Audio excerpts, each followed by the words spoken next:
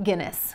You'd be hard-pressed to find any beer drinker in the world who hasn't heard of this popular dry Irish stout. It's one of the most successful beer brands worldwide and is often served, as renowned beer writer Martin Cornell puts it, the gateway to the dark side of beer. But how did this legendary beer brand climb its way to the top? From humble beginnings, we'll take a look at how this world-famous stout transformed the flow of beer between England and Ireland and transformed the flow of the beer itself on this episode of Drinking History.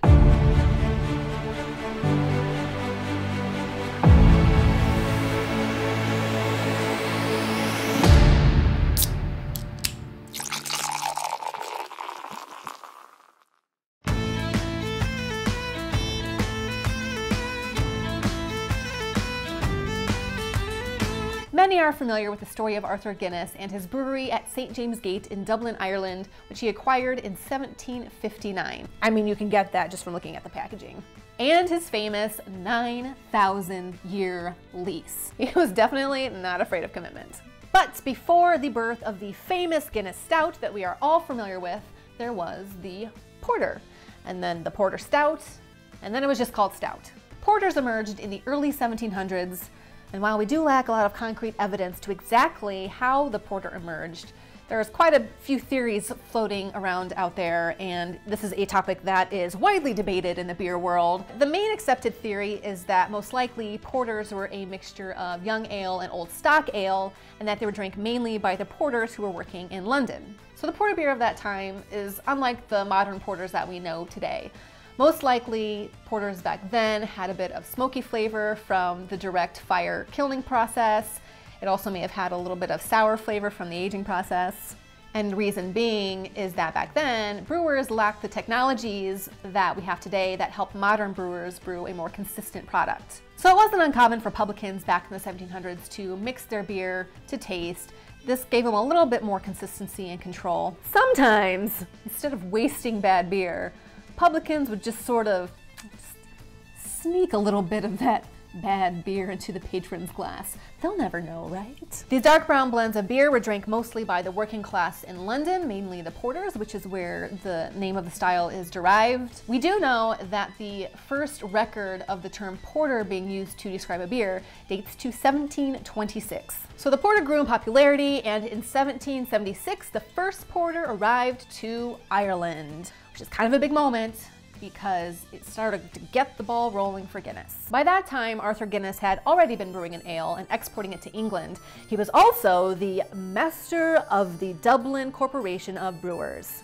But the famous Guinness stout that we are all familiar with was still quite a ways away. Arthur Guinness got his start in his homeland of County Kildare in Ireland after his godfather, Archbishop Arthur Price, left him an inheritance of £100. Arthur used that inheritance to start a brewery in Leek Slip, which is just southwest of Dublin. The year was 1755, and Arthur was just about 30 years old. He spent the next 5 years brewing up a successful business, and in 1759 set off for Dublin in search to expand his business. He found himself at St. James Gate at the confluence of the Liffey and River Rye, standing in front of an old, run-down brewery. So apparently St. James Street had been abandoned for 9 years, and before that it was home to a thriving beer scene until the brewery's former owner, Jean Espina, was thrown from his horse, and according to reports, he suffered a pretty gnarly head injury and died instantly. And it sounds like St. James Street just wasn't the same for a really long time. But here we are with Arthur Guinness with a hope and a dream to revive this disenchanted neighborhood. And on December 31st, 1759, he signed his famous 9,000-year lease for £45 per annum on a 4-acre brewery site in Dublin and continued brewing his ale there. Meanwhile, the porter was not only growing in popularity in England, but demand was growing in Ireland as well. And, you know, Arthur Guinness, being a man of opportunity, caught wind of this and thought, maybe I should get in on some of that. So just a couple of years after the first porter arrived to Ireland, Arthur began brewing the style as well as his regular ale in 1778. And then in 1799, he began brewing porters exclusively. And he got really good at it. So much so that he had actually reversed the beer trade between England and Ireland. So essentially, what Arthur did was he took the porter style of beer that originated in England made it his own, and then sold it back to England and was so successful at it that more beer was actually being imported into England than England was exporting to Ireland. So obviously, Mr. Arthur Guinness had a talent for making porters. But part of the success and popularity of porter can also be attributed to the Industrial Revolution. The Industrial Revolution happened roughly between 1760 and 1840, and it played a key role in the evolution of the porter. Inventions like the hydrometer and the roasting drum and subsequent black patent malt allowed for more control in the brewing process and therefore a more consistent, superior product.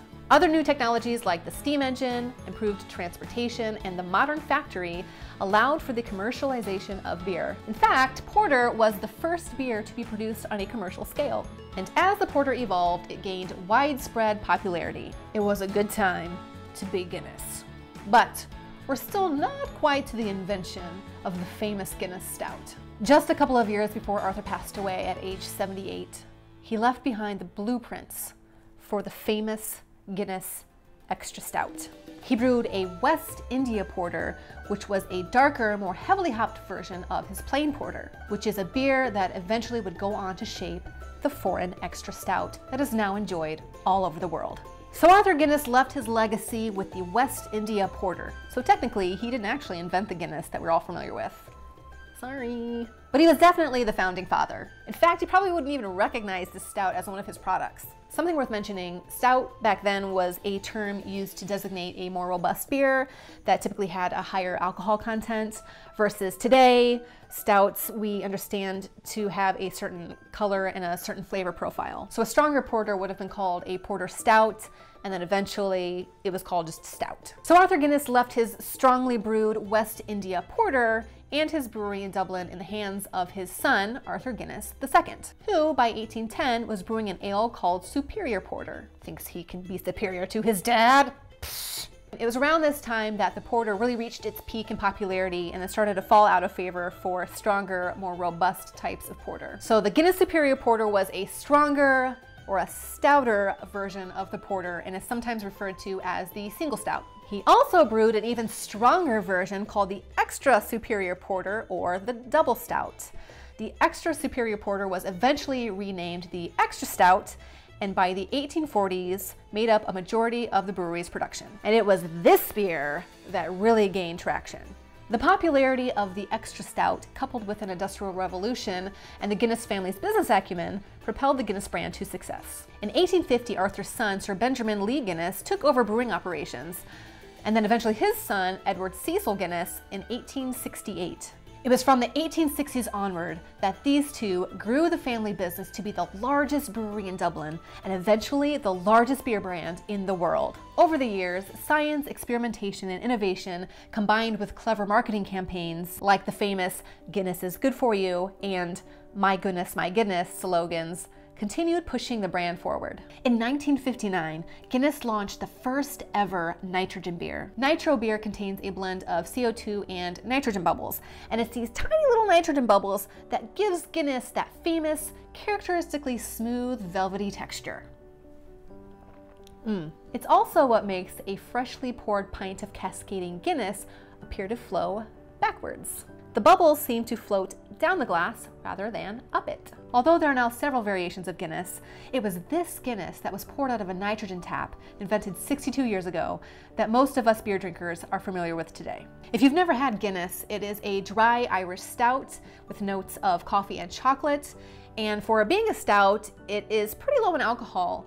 It's flavorful, yet still light in body, so it's one of those that you can definitely have more than one of. So that's the evolution of Guinness in a nutshell, from the porters of the Industrial Revolution to the Extra Stout to the nitrogen Guinness draft that we are all familiar with today.